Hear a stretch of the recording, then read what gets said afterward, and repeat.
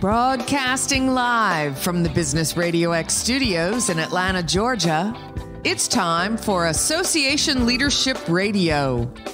Now, here's your host. Lee Cantor here, another episode of Association Leadership Radio, and this is going to be a good one. Today on the show, we have Kyle Knapp, and he is with the Saxonburg Area Business Association. Welcome, Kyle. Thank you, Lee. Great to be here.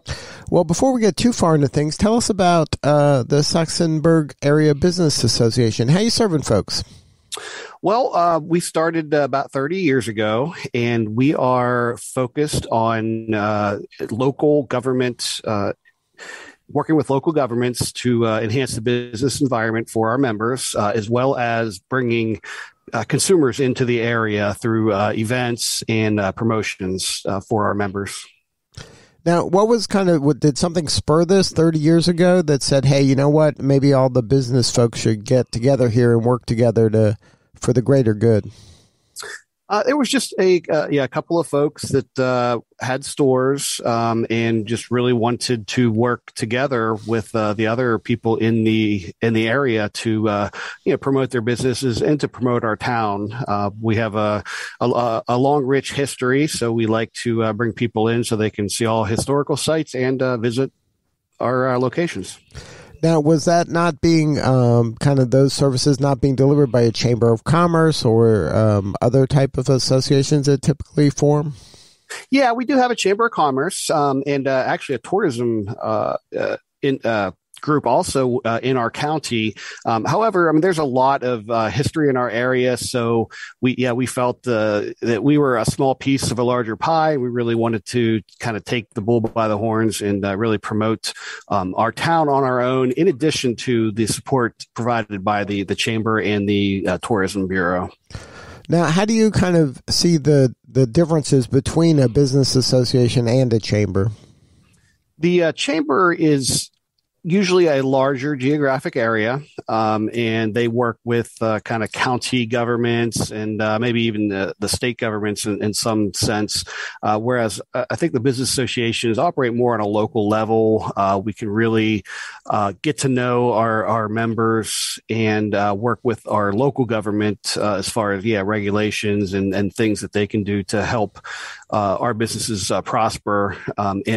We also help to promote building owners to fill any open spots because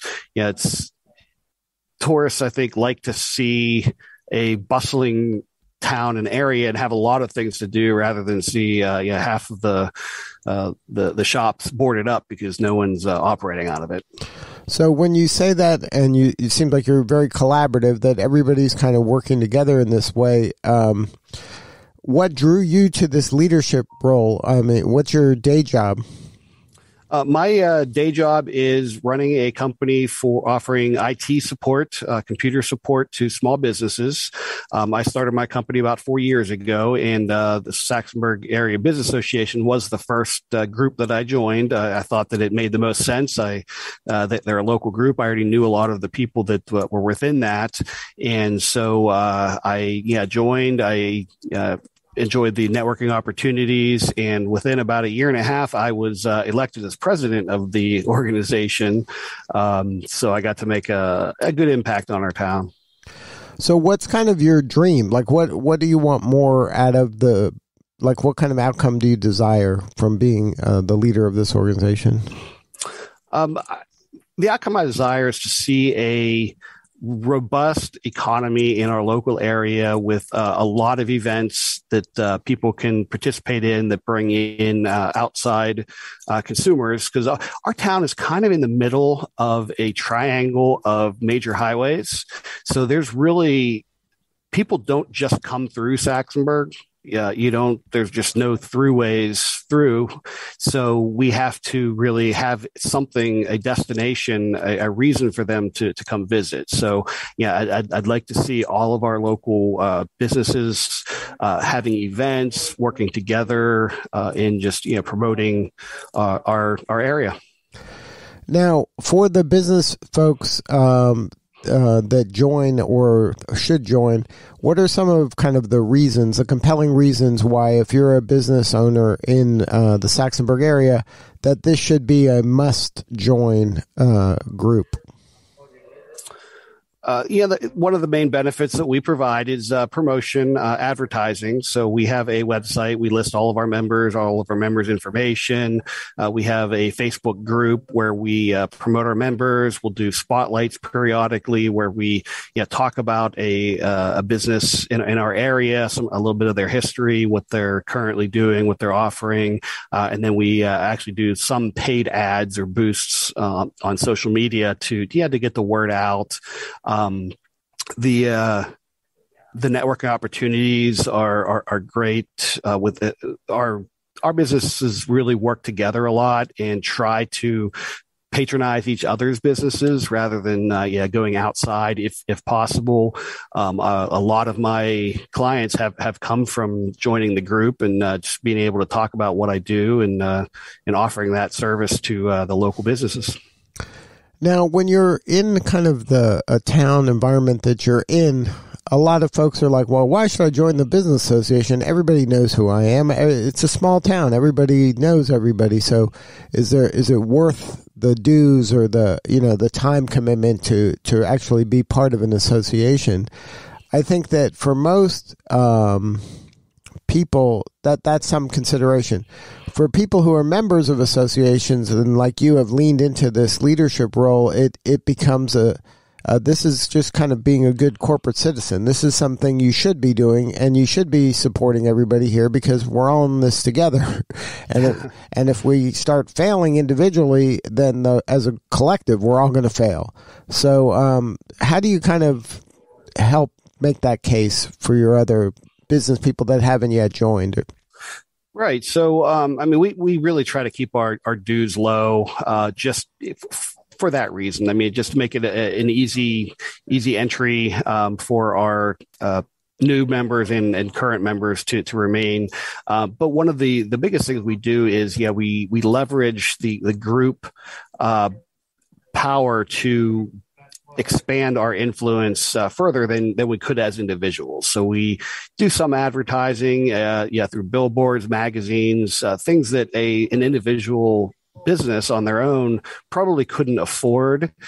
So this allows us to not just market to our local people who, like you say, a lot of the people in the local town knows everyone, but this expands our sphere of influence by banding together and using the power of the group. Now, are you finding that you're getting a lot of folks that are first-time business people, like maybe they had a corporate job or a more worked for a larger enterprise, and then they're kind of going out on their own nowadays? We do have some of that. We have some folks that have opened up stores. Maybe they retired from their day job, and this is just something to do in their golden years. But we also do have people who are currently even working in another job, but they're moonlighting and kind of testing the waters to see if their business idea can take root and can become a full-time venture for them. So is that something where the association can help them kind of learn the ropes of getting started in business? Yeah, definitely. We have a lot of small business owners who have started on the business on their own. We can definitely provide feedback and advice, and particularly with resources, other resources that businesses can use that they may not have known even existed before joining and getting the firsthand knowledge. There's so much information available on the internet. It's hard to filter through what's really worth it or not. So I think having the advice of someone who's been through that and who's tried out different resources on what worked best for them is really invaluable to a new business owner. Now, any advice for the people in a similar situation that you're in, kind of a smallish town? It's super important, the work that you're doing. but it's just, you got to kind of struggle to get the word out every day. You got to, be present. You have to create events. There's a lot of energy you have to invest into this group that maybe isn't appreciated by everybody, but it's kind of like that unsung hero in the community that's doing important work that maybe it isn't at the forefront of other people's minds. Yeah, there can be some of that, but really keeping an eye on the bigger picture, what the reason or the purpose that you're in that organization, and I also find that partnering with, or at least making connections with other business associations and even the chambers to work together. And I think when you find other people who are doing similar work and they have the enthusiasm, it compounds. Everyone's enthusiasm kind of builds. And even if your organization does not have a lot of active members, just being involved with other people can share their passion for what they do. And there will come a time, there will be people that ebbs and flows of people within the group that are organizing events, but keeping a steady hand on it will get you through the dips until you get some periods of high activity. So what's been the most rewarding part of the job for you thus far? Has there been a moment where you're like, wow, this is really paying off? I can really see the impact I'm making? I think after COVID, during COVID, all of our events, which were all in person, where we did not have any that first year. The second year was very, very light. But this past year, going into this year, we have basically revived and added new events.